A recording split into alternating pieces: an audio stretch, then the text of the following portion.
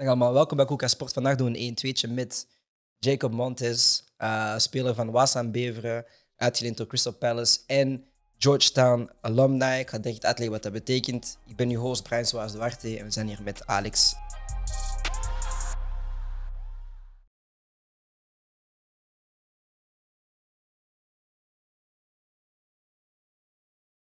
Vandaag gaan we deze episode doen in het Engels, want Jacob spreekt alleen maar Engels. So let's make the transition right now. It's a long ass intro. That's cool. Listen, Yeah. now I did it without decent, stress. though. I did it. It sounded good. See? Yeah. He's a hater, fam. I keep telling you this from day one. He's a hater. But Jacob, welcome. Thank you for coming. Appreciate it. Thank you for having me. Let's talk about yourself. Yeah. So you came from America to Europe. How was that? I mean, life-wise, it's a bit of an adjustment, obviously. I came here. I'm I've been in the hotel, you know, just isolated, kind of making new friends. Obviously, it was good that I knew you before I got here. That helped a lot. But yeah, I mean, football-wise, I'm just trying to do what I can to obviously kind of make a name for myself on the team here in Belgium, and hopefully see how that goes further. Have you learned to say football, and have you forgotten about saying soccer yet? Yeah. I mean, I think when I got to Palace, when I was on trial there, that obviously no one says soccer there. If you say soccer there, they will, you know, kind of get on you. So, yeah, I think I've adapted to saying football for sure. Yeah. Because so you're alumni from Georgetown. What does that mean, alumni? That just means you attended the school, you got your degree, you graduated. But you done the whole 4 years. Yeah, I finished my 4 years. I got my degree in Bachelor of Arts Sociology degree. Yeah, so I'm an alumni of Georgetown University. Yeah. Is it common for football? Well, I'll say soccer. You can say football, please. No, because then it might be like weird, my question. But is it common for soccer players to go to the school, finish the studies, have the degree, and then go on? Or is it more common to try to go into the draft system as early as possible and just go pro? Yeah, so it really depends. For me, my situation, it kind of depends on the school you go to, in my opinion. So a school like Georgetown, for example, it's very well known for its academic, academically, it's one of the top schools in the nation, I'd say. So for me, I had opportunities to leave early, but after about 2 years I was there, I was like, you know, it's worth it to finish and get the degree here. But there's a lot of other players that they think, you know, after 1 year, 2 years, if you have the right connections, you can get into the draft early. You can get what they call a Generation Adidas contract. So that's like for underclassmen. That's anyone who's not a senior, like freshman, sophomore, junior. Honestly, I don't know how they kind of determine these contracts or these Generation Adidas players, but if you get one of those, then you can go into the draft early. Otherwise, you go into the draft when you're a senior. Okay. Only senior? Yeah. Oh, so you can't. So GA contracts, Generation Adidas, there's like a handful of them, maybe up to 10, maybe every year. So there's a handful of players that get GA contracts, and then after that, it's all seniors in the draft. Crazy. Well, you was able to get one. But you didn't choose to. I was not, because I played with Portland. Okay, so save that. Yeah. Okay. Before we get into that, I want to speak about, because you came from Georgetown and then you signed for Crystal Palace. So I think that's one of the biggest steps that you could like possibly do, because the normal flow of like youth football in Europe is like you play on the 18s, you play on the 23s, and then you go into first team. Yeah. But you went from Portland on the 18s, college, Crystal Palace. How was the switch from college football to Crystal Palace? Because you're playing with still kids, let's say, and then you're going into into a Premier League setup. So how was that? Yeah, I mean, obviously, I think the biggest, like anytime you kind of compare football in England or in Europe to the States, or like whether it's college or even MLS, it's always the pace of play, I think, is the biggest difference. Like when I first got to Palace, it's just obviously everything is different. It's just all like for me, a player like me, it's like it's almost like a dream, like to like Yeah. like be training on even just the training pitches, you know, like perfect grass, stuff like this. It's like you don't have all of these kind of facilities and stuff. You can have them at points, but most of the time, like it's not the same. But it's just yeah, I think the speed of play was the biggest difference for me. And just the intensity of the game, everything about it. It's just, I think there's a lot of players that just know their role and they can like perform that at like a very high level. I don't think there's a big difference in like the quality of players, you know? I think it's just players know what they need to do and they get it done and they do it at a very high level. Yeah. So it's interesting because I know a lot of basketball players in Belgium. Okay. Then they try to go to the States. You know, some of them go to schools, and then they have the same. They tell the same thing that you just said, but then about basketball, but the other way around. You know, they go there and they're like, it's so fast and so physical, and everybody is just ready, and they play basketball all the time. But I think that's the same in Europe. Is like we play football all the time. We play in club. After the club, we go with our friends play football. So to go to a question is like, how did you, in a country where it's not the primary sport, it's maybe not even a top 3 or top 5 sports in terms of popularity, like how did you fall in love with the game, or how did you decide that I'm going to become a football player? So for me, my dad was everything for me when it came to football or playing football. To say soccer, innit? I almost said soccer there, yeah. I almost said it, but I saved myself. But yeah, my dad, he grew up playing. Like when you talk about love for the game, like that. When I think of love for the game, I think the way my dad loves the game. You know, Okay, so dope. it's like he from an early age, like when me and my older brother, he's 2 years older than me. From very early age, he put the ball at our feet and he had us in the backyard every day training. You know, so I think for me, that's how I fell in love with the game. It was just every day. I was competing with my older brother, obviously, to like see who can get the most juggles. When I was 5 years old, I was trying to get 10 juggles and he was trying to get 10 juggles as well. But yeah, I mean, growing up, obviously it's not the most popular sport. There's American football, there's baseball, there's basketball, there's hockey, like stuff like this. There's so like growing up in school, you never have like all like the attention like maybe some of the football players get or American football players. But I think recently, I think it's kind of, especially even in the MLS, I think the fans have gotten much better. I think the money is getting better. Like they're starting to build more soccer or football-based stadiums. So like it is growing, in my opinion. It's growing a lot since for now maybe the last 10 years. I think it's made a huge step. So. But obviously, still, it's not the same as Europe. Not even but close. do you guys like have other opportunities to play football except school? Yes. Yeah. This like just play for clubs. Now it's more common to get into an MLS academy when you're young. Okay. For me, academy wasn't very popular growing up. It was usually just playing for a club, your local club team. I played with there was Schultz Academy, there was FC Florida. These are just local teams that I played with. But now it's more try to get your kid into like an MLS academy from an early age. Yeah. So let's just circle back to you signed for Crystal Palace. It wasn't your first time being in Europe. Can you tell us about your experiences? Yeah. So I'd say probably the most relevant one would be I did train. Don't say the full name. Don't say the short and then say the full name.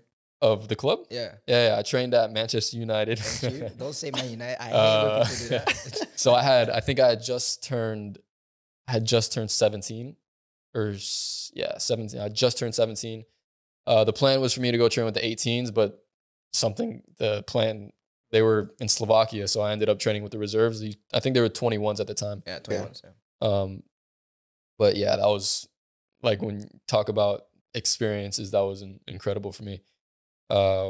They had but their training facility was relevantly new. I forgot what is it called? Carrington. Yeah, and it was man. I was after training. You know, we'd go take an ice bath. I'm in the pool and I see like Juan Mata and all these guys, David De Gea from the first team. I'm like, am I really sitting here right now with these guys? Like, it was crazy. But I did play. I'd say, like, in terms of me going on trial in Europe, that was probably the best performance I've had when I was growing up. And obviously, it was being American. It's tough to get the whole passport situation. So that's at the end of the day, that was the reason I couldn't stay there. But yeah, it was really good. So, how did Man United find you in the US? Was it scouting? Did you play a tournament? So, it was actually through a family friend, and he had. I think it was. I know it's crazy. Hey, your family. So I think his brother actually had like owned some stock or something, like 2%, or I don't know, something like that. Oh, them ones. So that's how we got connected. And I had a highlight video at the time. They sent it to him, and they said, "Yeah, you know what? We'll have him in for a couple weeks." And that's how it went. So yeah.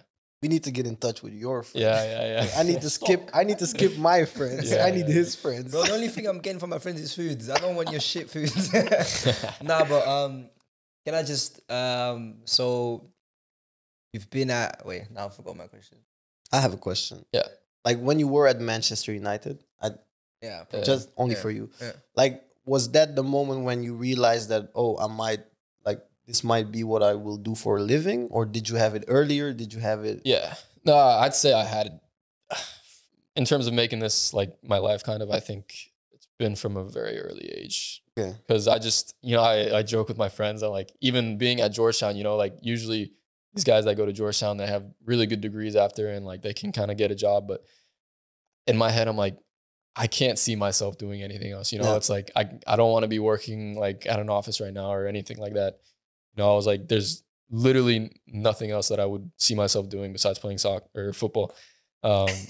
So yeah, I mean, yeah, it was from an early age, and I think. At that early age, were you thinking about, I have to make it out of these states? Or were you thinking about, I have to go to the MLS? Yeah, so. Yeah, go on. So I think when you're really young, like you have these dreams of playing in Europe, obviously. Like you're watching the best teams in the world, Barcelona and Madrid.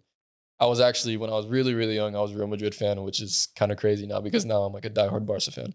But that's just growing up. Yeah. That's becoming You know why? It was because my favorite player was Beckham, and he was on that team. He was on Real Madrid at the time. Okay.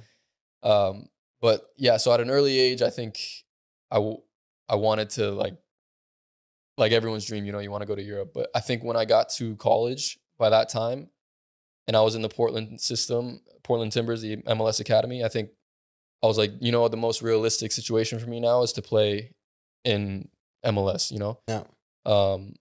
But when the Palace opportunity, it just came up, and I was like, obviously I can't say no to this. So it was fortunate, and obviously it worked out for now. And so I'm going to try to see what I can do with it. I remember my question. Yeah. So you didn't sign for United because you had issues with your passport. Yeah. Now you signed for Palace. You had the same issues. Same thing when you even had to sign here for Wasan Beveren. What kind of issues did you actually got into? How did you solve it? What was needed for you? Like what are the requirements for you to sign actually in Europe as an American player? Because I don't think a lot of people know what you actually need to do, because you told me you had to go back for FBI checks, for example. Yeah. So when I got to Palace, I think the reason I couldn't sign for United at the time was because I was under 18.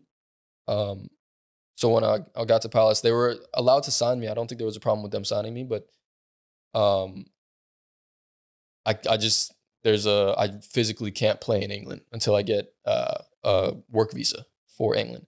And the only way to do that really is you have to go through the system of getting points. I forgot, GDP points or something like that. Yeah. And you can do that by playing in leagues, like in other leagues. It's obviously, you get the most points by playing in like the higher leagues, like, the top 5 leagues.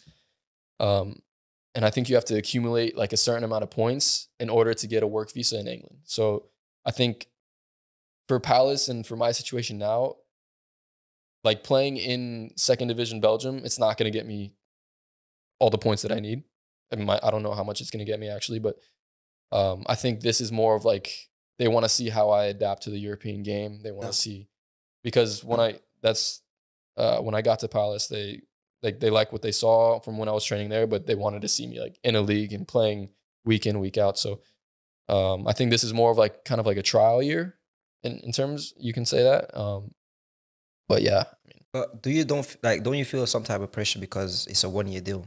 yeah, definitely. So, So I think that's why I said it's like a trial year. It's like I kind of have this year to prove that I can do well in Europe.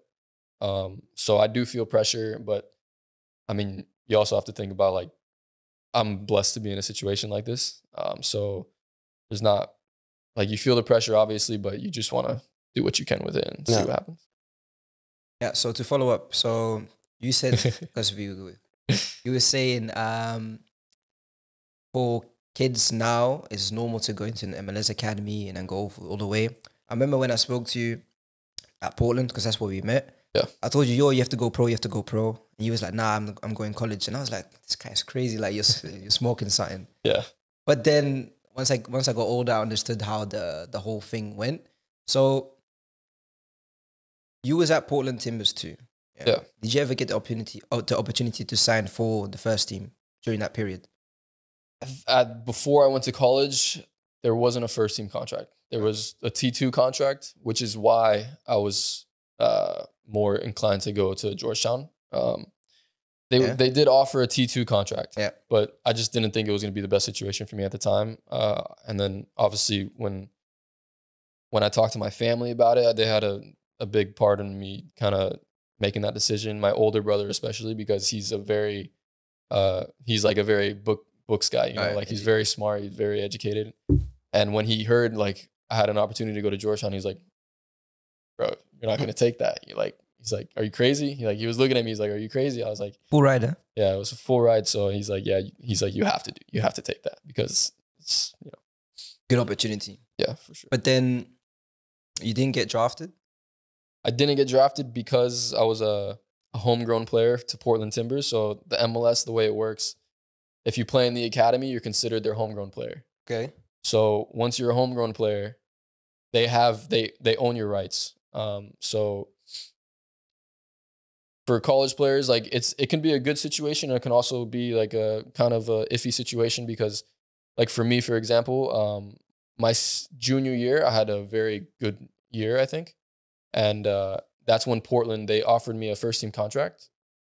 But at the time, like I said, it was my junior year. I wanted to finish school at the time, and we had come to an agreement that I was going to wait one more year so I can get my degree. But obviously, when my senior year came, that was when I was allowed to be in the draft. If Portland had first say on whatever, so they made the decision to. They told the MLS, they said, no, we want to keep him. We probably want to bring him in for preseason with the first team. So don't let him go into the draft. So for me, kind of crazy. It's crazy, you know, it's crazy. And then the MLS basically owns your rights. Yes. So you can't That's even crazy. you play mad and you can't even go into the draft. Like that's crazy. It's a whole other system. It can be good for certain players, you know, like there's a lot of players that sign homegrown contracts. That's what they call them, homegrown contracts. Okay. Like for any academy player that signs with the first team. For me, I didn't, you know, like it could be either way. You know, I didn't want to take the homegrown contract my junior year, and then senior year, it was more. I think it would have been better if I was going to be into the draft because I think I could have been one of the higher draft picks that year. But Portland, it didn't work out in the end, you know. I was saying to everyone, top 5. I mean, I don't know, to be honest, I'm not sure. I thought so. Because you're from what I was being told, it could have been top 5 or top 10. Because in 2019 you was All American, All East Region first team, Big East Midfielder of the Year, Big East All Conference first team, College Soccer News National Player of the Week, Top Drawer Soccer National Player of the Week, Top Drawer ranked 11th in the Play Nation. And then in 2017, you was Big East All Freshman first team. And you've won NCAA championship Yeah. First one in Georgetown history. Yeah. So yeah, there was You have a big ring. yeah, we Yeah, got I want to know about like the rings and stuff. because yeah, just the whole the whole experience. Like yeah, you guys in Europe, we're like you guys are athletes, Yeah. scholarships, you get all the girls, you have fun, the parties. Yeah, that's how we see it. We Yeah. we know the shits from Yeah. movies. Yeah. But how is it to go to a school like that and to win like a national championship? Like, What was the reception? what happens? It was. I mean, bro, it was. Obviously it meant a lot more because it was the first time that Yeah. our program ever did it. But yeah, it's when you get back on the bus. Well, actually, first of all, when the game was going on, the national finals, there was a lot of students. They gathered in our student center, and they were watching the game, and they have a video of when our goalie makes the final save for the penalty shootout and we win, and then everyone was just it was Penalty shootout.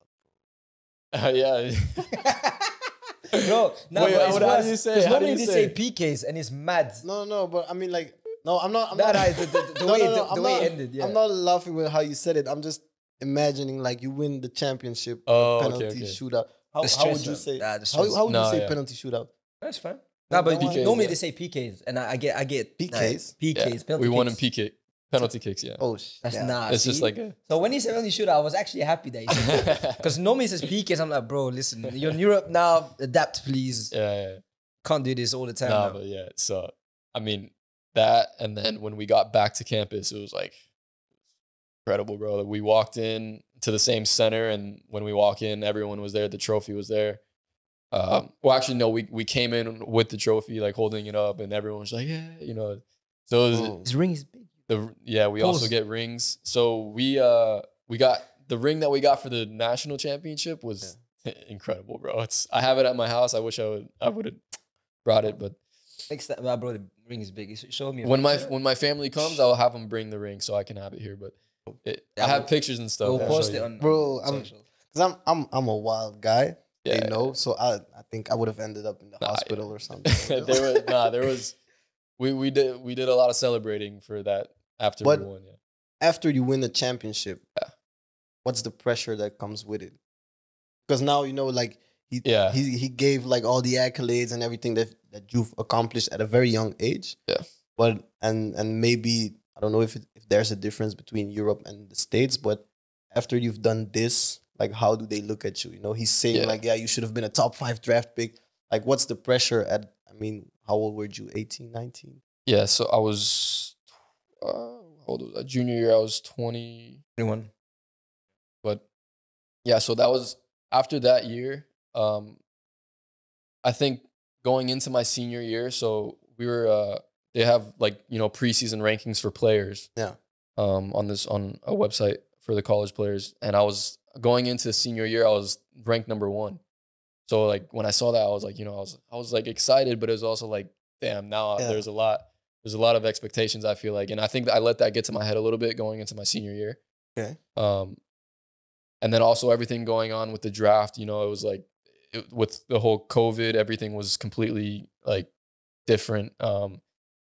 And I'm not gonna say I played bad my senior year. I still did well, but it just like I didn't feel the same as I did the year before because of this pressure that I put on myself. I think it was more me doing it to myself than anything else mentally. Okay. But yeah, there was a lot of pressure, I'd say, for after that year. Yeah. So what was your last game that you played for Georgetown?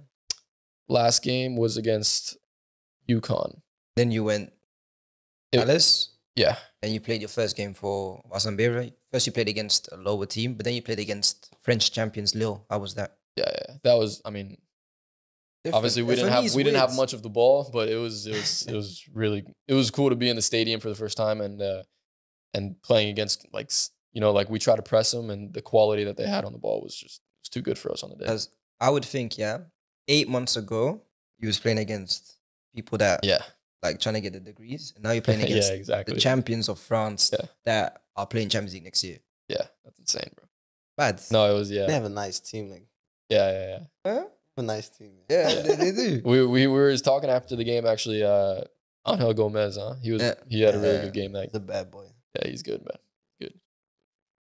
So I also saw that you are eligible to play for the US and Yes. for Nicaragua. Yes. Did I say that correctly? Nicaragua, yeah. Nicaragua. Nicaragua, if you want to be like Nicaragua. Hispanic. Yes, when he said Juan Mata, and I was like, I saw Juan Mata. But I was this like, guy- I don't speak Spanish This guy don't fluently, speak but I think I can have a decent Okay. accent, you know? But have you considered both? So I think recently, kind of the Nicaraguan national team has it came up recently because I recently got my Nicaraguan passport. Okay. So once people found out like I was from Nicaragua, it was crazy, bro. Like on Facebook, I was getting all these friend requests from all these like Nicaraguan people, and they have like these like news pages for like football players from Nicaragua, and like they started posting me all over, and I'm like, bro, like it was crazy. But I think if I had a choice now, I would think I would want to play for the US. Yeah. But you never like it's so difficult to get into the system sometimes. I mean, I think if I do well in Europe, then I'll have a better chance. If things might not go as planned, and then I go back to MLS, then yeah, Nicaragua is definitely an option. Oh. Just to get international caps. I think That was would going to a be good my option. next question. Like, are you thinking about like, okay, I want to stay in Europe, or are you in the back of your head thinking about like, I still want to end up in the MLS? Yeah, I think if I'm doing well, and because it's just the atmosphere of the game here is so much better. And as I said, the MLS is growing, and like obviously it's still a really good life to play in the MLS, but I just think like the love for the game here is different. But it's also like living it's at home. Yeah, of I course. have my family, my friends, course. everyone's home. That's also like another reason, and then maybe I would want to go to the MLS. Yeah. That's another reason I wouldn't be upset playing in MLS. And But, in the US, like, do you experience when you go from conference to conference, do you experience like different styles of playing? Because here in Europe, you've been to the UK, you've been to Germany. It's different. If you go to Germany, you go to Spain, you go to Italy, like it's different types of football. Like, do you experience the same thing in the US, or is it kind of all the same style of football? I think when you're talking about the college game and then like the MLS, I think MLS is pretty similar like throughout the because I mean it is all like American soccer kind of. I think in college there's some teams that want to play keep the ball, and there's also a lot of teams that are very direct long balls. Growing up, you always heard college was like very direct, very fast paced. But like for example, Georgetown, my coach, like when I got there, I loved it because he liked to keep the ball, he liked to play possession. So, but I think when you get to the MLS, it's very technical. I think players and coaches like to keep the ball. So, yeah, I think I think it's all pretty consistent though throughout the MLS. There's something that we know from basketball called AAU basketball. Is there something similar in the US? AAU basketball? What do you mean? AAU? Come on, bro. You're American yourself. Bro, I'm not. When they take all the best players from like different during regions, the summer when there's like no school and stuff, like they have like tournaments and they go from. Bro, I don't like pay attention to Really? other sports, to be honest. I've always been just like strictly No into other football. sport? I mean, I like American football, no. Baseball, no. Wow. Basketball is the only other sport like I like watch and enjoy, or like What's your team?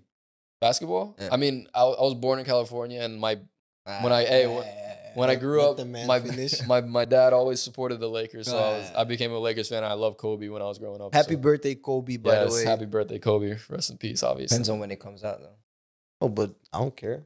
It's Kobe. Happy birthday. Every day is Mamba Day. Yeah, exactly, yeah. So you're from Cali, actually, then? I was born in California, yeah. California. But I moved to Florida when I was young, so I grew up most of my life. I grew up in Florida, in South Florida. So I have to ask, how is living in Florida? It's Because obviously this is a football interview, but as I told you before, Well, where did you live again? I lived in West Palm Beach, Boynton Beach area. So I was like 10 minutes. I just heard beach. I'm I was like I'm like 10 minutes from the water, but Living life. I don't think I really appreciate it until I left. Yeah. Weather's shit here. A lot of rain. Like, I mean, I'm not gonna lie, Florida's not like it's nice. Like you have your really nice days, obviously, but it'll get really hot, and then it'll just start pouring, and then it'll be hot and pouring, and then man, it doesn't get hot here. It just pours. Yeah. Nah, I mean, it's nice. It's nice to be close to the water for sure, I'd say. And then what's the MLS team in Florida? There's Inter Miami, and there's Orlando City. I think there's only two. Yeah. Kaka played for Orlando City. You couldn't have signed for one of those. Well, Inter Miami is pretty new. So like that's the thing. Like I couldn't. And Beckham is your idol. Yes, that is facts. But don't lie now. Being a Portland homegrown, no other MLS team is really allowed to touch you. So, but they tried. I heard allegedly. Huh? Who? Orlando? Yeah, no, Inter Miami. What? See that if I was if I were to go to the draft, if Portland allowed me to go to the draft, then they had number like 10, I think, number 10 pick. So that would have been a possibility. But is it like an official rule or is it like a? No, that's an official rule. Like if you're an MLS homegrown to like other team is really allowed to. And they have to like so give you permission. The way it would work, so the way it would work is if say Orlando or Miami wanted to get my homegrown rights, they would have to pay Portland a certain amount of money to get my homegrown rights. And they can say how much they want. Yeah. I mean, typically, it really depends. Like, you would have to get a team really interested in you. Yeah. Like another team to kind of make that payment, you know? So, you never got, like, an offer from Inter Miami. So, my sources are wrong. An offer from Inter? Just before you left to Palace. That's what I heard from a source from Palace. So. Right now, he's doing, like, ghetto journalism. So, I don't know. Yeah, I don't know. I don't know what his source is. Nah, the source is I never got like guys at Palace. I never got like a direct offer from Inter. So where's your rights right now? Right now it's with New England.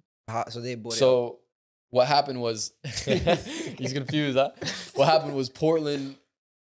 So Portland wanted me to come into preseason with the first team, but I just thought it wasn't like the best situation for me to do that because if I were to stay in school, then obviously other teams were going to get interested. And Portland had a deadline to either offer me a contract or to waive my rights. And that's when another team was allowed to come in and offer me a contract. So when they waive my rights, then another club has the opportunity to get my rights. So it's like my rights can go from, no. So at that point, my rights were free because Portland waived them. But who decides who gets it first? Is it like I think first it's come, first serve? I don't know. I don't know how it works, man. I don't know, to be honest. I think it's just it's complicated. If the club, it's weird. Yeah, it's crazy. It's weird, yeah. But I might have to come to the US. I think it's weird because it's like they decide where you're going. So if you want to go back now, you have to go to New England Revolution first. Yeah. So now if I were to go back to MLS, now it's like the situation I had it with Portland is now with New England. Now they have my homegrown rights. So let's say you wanted to sign for Inter Miami because it's close to home or Orlando. Yeah. And now you have to go Boston first. They would have to go through New England, I think. They would say no. European player. I would say no. I mean, it really depends on how I'm performing at the time, I think. And like, if New England think it would be worth to keep me or not, or obviously if I have a couple good seasons in Europe and I end up going back to the MLS, then I'll be worth more, I think. So I can't really say what's going to happen. It's going to be... That's crazy, man. It's crazy, yeah. That's crazy. So basically the plan is to whoop ass here. Yes. Then go to the UK and whoop ass again. Yeah.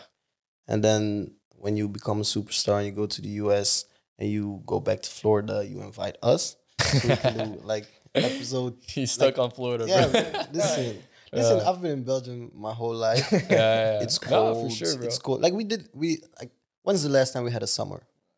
Yeah. Long time. We had 2 days.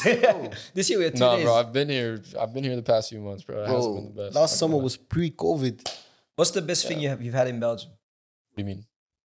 Anything? Best thing I've had. Food, drink, place. I mean, you got me that Belgian waffle. That was pretty fire. I'm not gonna lie. Where? Ik heb gewoon video. I brought him Australian. Sorry, I forgot. Was it Australian? Australian, bro. Oh man, I mean it was good. Nah, though. I have to bring him. I put Nutella. But I told him. But I said we had no time. We go answer it right now. like he's gonna take you to Brussels. He's gonna call me. Yeah. Okay. No, because remember that one. You wanted to go somewhere and that's him. it's Yeah, him. yeah. Okay. We're not saying no. Listen, I got you. As long as you're in Belgium, we got you. Yeah. Say less. I don't have any questions left. I don't know if you have any questions I'm left. done. I know this is not how you end an interview normally, but we don't really. I will. All right, Ghetto, bro. Well, That's I really fine. want to thank you for passing by. Thank you for sharing your story. Thank you for teaching us a bit about the US system, even though it's complicated. Yeah. And the MLS can contact us so we can come and simplify football for you guys and make it a better place for everybody and more enjoyable. Why is it every show you suggest Koolcast consultancy? Why you do that every Because show? I have to retire at 33, so I need to make money What age now. you right now? 25. All right, so he's got 8 8 years left. 8 years. And then I will go to Florida. Yeah. Hey, I'm happy to have you guys. And I'll work to on. be Oh honest. no, you guys have alligators. We do have alligators. Yeah, I'm That's not- another. Oh, thing, bro. really? We have I like thought only, like, literally. Australia. No, they got the big ones. Oh, The thing right. is, like, even Oh yeah, I remember. even Because in- one was loose at Disney. yeah. Yeah. No, even in bro, if you go to like neighborhoods, like my neighborhood, like we have lakes, you know. Yeah. And like there's been instances where a gator is just crawling in someone's backyard. Bro. Yeah. You I'm can not- go. yeah. He's We'll like, go yeah, at lake. Hey, but We'll go at hey, lake. in my life, that's never happened to us. So, Yeah, I'm not. but it has happened though. Do they have them in Cali? gators? Yeah. Nah, just sharks, innit? Yeah, I mean you have sharks in the ocean. Yeah, I'll do sharks. Sharks. Yeah, I'll do okay. sharks. You'll I'll do do sharks. Not and alligators. Yeah, I because guess I I don't might really be go tripping. swimming. So. That's crazy. That's crazy. No, but Jacob, thank you. Brian, thank you. We're here. Outro. Touching it. Touching it. Bedankt om te kijken. En tot volgende keer. Graag gedaan. Graag gedaan. Dit was Koolcast. Gang, gang.